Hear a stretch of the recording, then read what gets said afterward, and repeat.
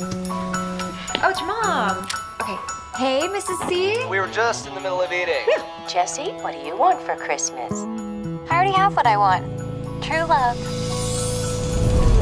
Jessie, I think I'm holding you back. Are you breaking up with me? Baby, we did things right, you know? We kept the fights clean and the sex dirty. I mean, you keep that pussy so fresh. I'd be happy to keep servicing your needs if it won't complicate things. I just spoke to my son. Breaking up with you right before Christmas. Yeah. Sean doesn't want to come home. That's fine. But your family, Jessie. Mr. and Mrs. C. It feels right to be here. Bah humbug, that's too strong, 'cause it is my favorite holiday. Here's the dog. Hey, Polo, come on. Oh my. Hello. Name's David. Fall under the title of nephew. And Liz. God, if you were 2 years younger, we'd have to try not to get pregnant. Hey, Becky, nice to see you. Remember when we were kids? I threw my whole cookie jar at you. I should probably help with the, Lights.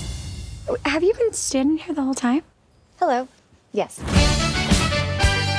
I hope Jesse's having a good time. They're having fun. Now, take a sip of purple drink. Is this safe? Just enjoy the moment. Have a nice glass of lean together. I haven't done something this spontaneous in forever. Yeah, way more cough syrup at the moment than grape soda. It's very full body. Is it too much? not at all. Now she is trying to bang Sean's cousin. We are dealing with a top shelf Christmas slut. Hey, surprise, everybody. Jessie. It's like it's meant to be. Whichever path you take, I support it. I know that Sean can be wild sexually, and I want you to know that that comes from my side of the family. I'm sorry. Thank you for sharing that with me.